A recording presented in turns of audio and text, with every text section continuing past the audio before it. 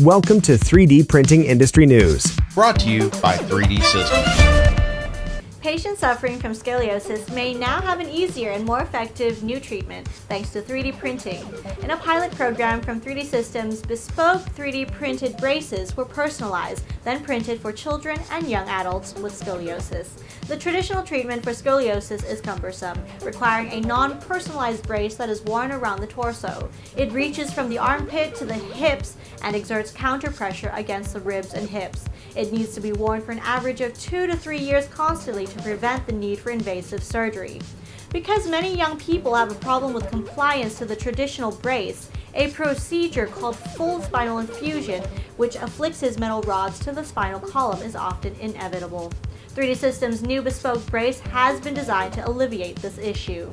For the bespoke application, prototype check socket brace fits to each patient. Once corrected, it is then digitalized to create a digital reference underlay. Once digital, the brace is further manipulated and adjusted as needed. Finally, it is 3D printed using 3D Systems' selective laser sintering process for optimal comfort, flexibility, and durability.